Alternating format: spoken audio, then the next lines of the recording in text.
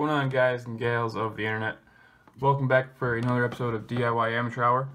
Today we are going to continue going over the 2019 Silverado, as some newer photos of the truck have been taken and put out on the internet.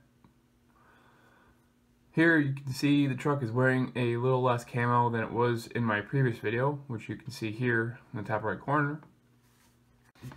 Instead of the canvas or fabric covering over the body, it's all just a camo wrap or decal. As you can see with that front grille, it's still very Fordish to me, but with this camo, to me, it looks very much like a Ram. So I feel very strongly that that's not the final version of the front end of these trucks. But I guess there's only one way to tell, and that's this fall when the trucks finally come out. Here, looking at the side view, you can see the mirrors are indeed mounted on the side of the truck again.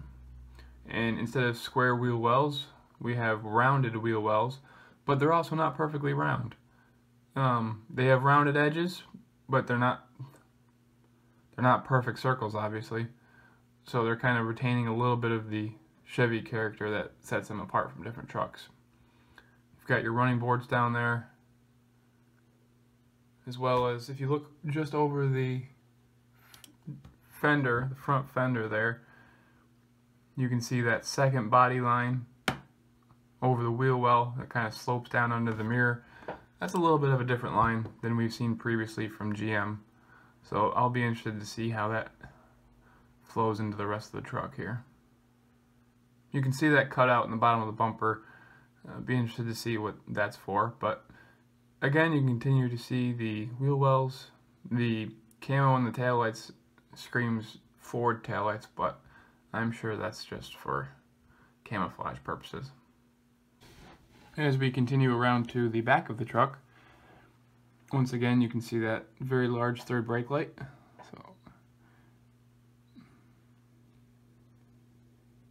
And you also have the single exhaust, which indicates that this is probably just a LT level truck, not anything top of the line. Whether it's just because of the camo or because it's a test truck, this truck doesn't appear to have the step bumpers in the back, but I'm sure they will continue those on the 2019 trucks.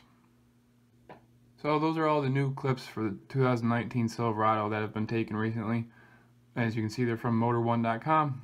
If you appreciate this episode, please leave a like. If you want to see more content like this in the future, be sure to subscribe. And remember, you can always DIY.